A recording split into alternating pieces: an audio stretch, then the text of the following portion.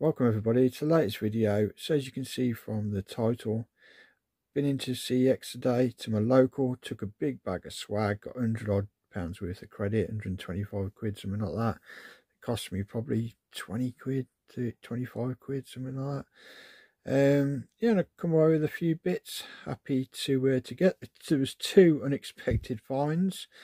I have been checking the stock levels, mainly on the sort of PlayStation stuff, PS1, which I'm sort of collecting heavily for now, PS1 and PS3, and yeah, really happy with the bits I did get. But I'll come to them in a second. But yeah, as you can see here, I've got Ninja Gaiden 2. I think this was £6. I've taken the labels off because I've cleaned them all up. Yeah, I shouldn't have took them off really, but I think it was £6. So yeah, I wasn't expecting to get this one. It must have just come in stock because I didn't see it in there when I looked the other day. And it is complete. And the size of this manual, look at that for a manual in a PS3 game. It's absolutely massive, chunky. So yeah, nice bit of art inside. So yeah, I'm collecting for the PS3. And that's one I didn't have, so happy with that one. And then this one was a bit of a surprise as well. I'll move those other two out of the way. So yeah, this was on the shelf, 15 quid, and I have got the standard release of it. I still haven't played it yet. I keep meaning to play it, but I'm actually playing something else at the moment. I will get around to this at some point, but yeah, it was the standard copy on the shelf. If you look, standard copy is £15. But yeah, this was a special edition. I said to the chap, I said, that's a good deal. He said, yeah, we just take it in as a normal edition and pay normal money for it. I was like, well, I looked on eBay and this is going for way more than what they sell it for, the £15. So it comes with a nice steel book, steel tin, pretty good condition, not bad, no dents or anything. And it comes with the disc, normal disc, but then it comes with the music as well, which is pretty cool. And then it comes with this art book as well, standard usual sort of art book you get in these types of things. But yeah, that's pretty nice edition that is, for the same price of a standard copy. And you know, it's got a few little knocks and that, looks like it's been dropped there, but overall, you know, pretty happy with that. So that was an unexpected find. So yeah, I'll move my copy on now, and should get, you know, some decent money back for mine, and I get to upgrade to that one. And then the ones I actually went in for, PS1 games. Yeah, I wasn't sure what the condition would like. They did say they had the manuals, but yeah. So we got Street Fighter 2 collection.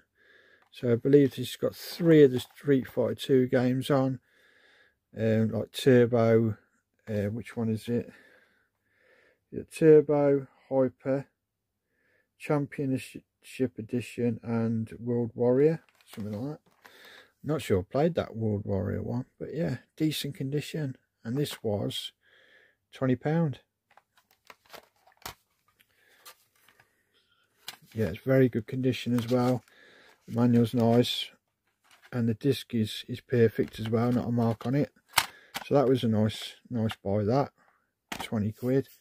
Like I say, these are paid with vouchers, didn't cost me much at all. But this last one, this other PS1 game, I actually watched a video with Ross channel, and he had this in his pickups, and I thought, oh, I want to go and look at that one in my CEX, because it's the only one they had in stock in the whole of CEX, and it was at my local. Anyway, I'll show you what it is. It was £30, and it is Terracon.